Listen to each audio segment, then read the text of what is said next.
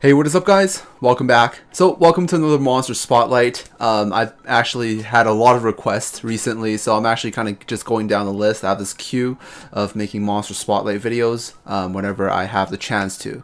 So today we have with us Zethera and his Dark VALK. Now this is quite a unique monster because it is a light dark nat 5. I actually do have a few people with light dark nat 5s lined up that want to spotlight their monsters. Unfortunately, sometimes I don't, like, I can't make the videos right away, and then maybe they forget about it, change their reps or something like that. But if they still have the reps that they like, I basically have this list on the side of my screen, like a note on the side of my screen that's like I have like everybody in queue and the monster that they want to spotlight. So if it's not the same monster, then I usually just kind of skip them over. If they switch back, then I can always go back and do the spotlight. If not, then I continue going down the list, basically. Yeah, so if you have a cool monster that you want me to do a spotlight on and just show it off my channel, I can spotlight the monster. I can shout out your name, and yeah, we can have some fun times.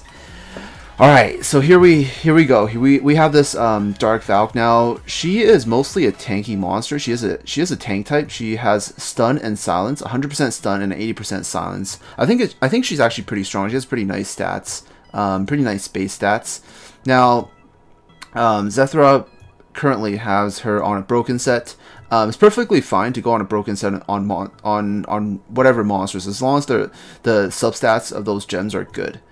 So he decided to go with a HP defense crit rate build. I think this is actually pretty nice because most of her stat distribution does actually go into HP and defense. She's a mostly tanky monster. She doesn't have too much base attack, and she does have, with her being a dark monster, she does have that nice you know, 100% crit damage. So she will be able to do a decent amount of damage. I think she's mostly used for PvP defense. Now I'm gonna go in. I'm not gonna do like a fast run. I'm actually just gonna go in and do a more of a you know, just more of a slow run. We're just gonna do some. We're just gonna kind of test out her damage, how much she can do, and see what she can do, like on armor break, without armor break. And this is actually one of the more ideal ways to build her because she is a dark monster and she is a nat 5, and she's not a monster with too much threat. So people in arena probably, or PvP, are not gonna target her first. If you have something that's more threatening, say for example you have a you know, Dark Miho, for example. Most people would target the Dark Miho first. Well, I'm not sure if most people would do it, but I definitely would do it. I'll definitely hit the Dark Miho first instead of her. And yeah, so she would get ignored. But you actually do want her to be ignored because if you want to gem her with 1 slot crit rate, you can actually just kind of sneak that in, and she'll be able to do a little bit of damage at the same time, provide some CC, and also be kind of tanky in case people do actually hit her afterwards. So yeah, we're gonna put in some armor breakers. I'll put in an HP lead just so she doesn't die. And I'm not gonna use any crit rate lead or attack lead to mess up her crit rate or crit damage or her damage or anything. We can just see her damage without any sort of buffs. So I'm also going to put in an armor breaker just so we can see the difference in damage when she actually does do an armor break. And we will also, what else can we do? I think we can put in a bar booster and a light tank. This way the dark units don't hit her. Alright. I'm testing most of the monster spotlight units in B10 because B10 has, like, it's light and dark. I would actually like to try her against light monsters because she can actually hit light monsters pretty hard. Wait, I think,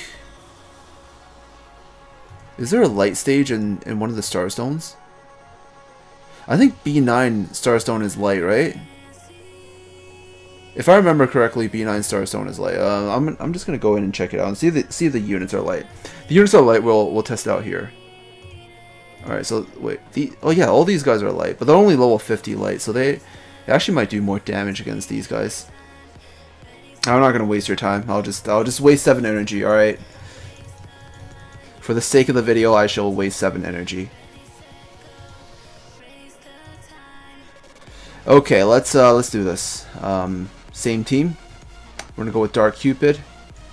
We'll go with the Dark Valk.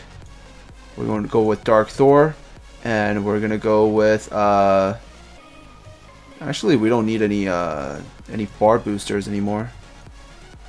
Or actually, I'll go with a dark bar booster. I'll go with Dark Spark Hit. This way, he can also boost up her bar, so she can actually use her AOE skill more if she ever gets it off.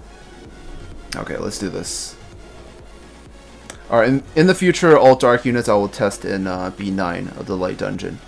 So, since these two units are the same, what I'm going to do is I'm going to test her damage first against this Light Minotaur without armor break, and then next turn we'll test it with armor break. And hopefully it doesn't crit, or it crits on both, then we can see the damage difference of armor break, no armor break. But anyways, as we run through the level, we should be able to see her damage in all situations. 6k, 6k, 6k, and a stun. She actually does decent damage. I could see her being very, very annoying if you put her in arena defense. She can stun some. She can stun some. Yeah, she can stun some like some light units and stuff. Oh shit! Thor just one-shot that thing. Well, that was awkward.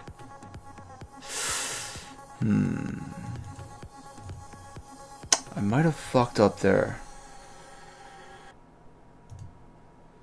Are we gonna get a non-crit? Okay, we're gonna hit something else and see if we can get a we can get Thor to not one-shot it. Because my Dark Thor, I just realized does too much damage. Come on, armor break, but don't kill. Okay, perfect. There we go. That's what I'm talking about. All right, I'm gonna hit it with the Dark Valk now that we have armor break. 9k, 9k, 9k. All right, it's 3 hits. Not too bad. Not too bad at all. All right, let me just boost up the bar a little bit, so we can see if we can get a full bar by next turn. Alright, I'm gonna hit this ghost so we can see the damage. This way you can compare the two damages. I did about 9k on armor break and see if I think this should still do about 6k or something. Alright, so these guys are actually slightly tankier. I did like 5,800 to 6k. Since they are definitely slightly tankier.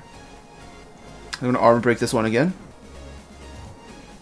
Then we'll just have these two hit this ghost.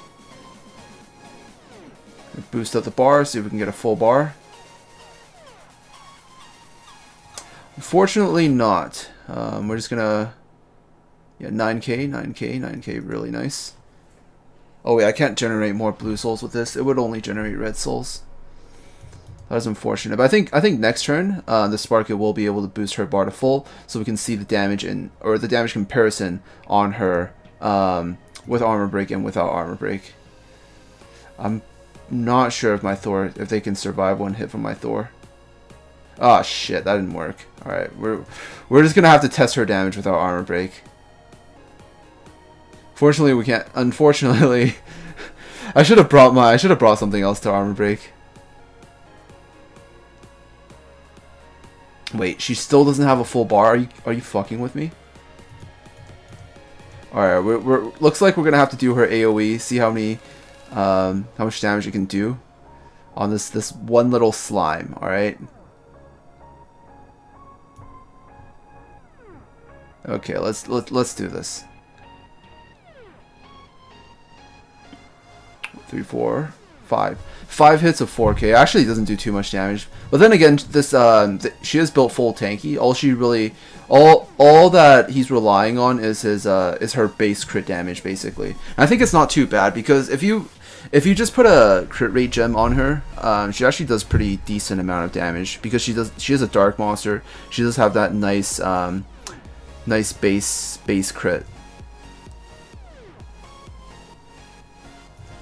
Oh, I think we actually could have seen the damage comparison.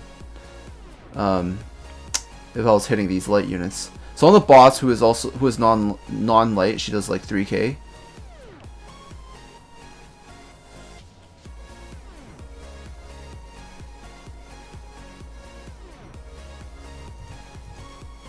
Alright, I'm gonna have to hit the boss first, and then I'll hit the side unit and see if I can get a full bar on her. That's what I'm actually trying to do right now.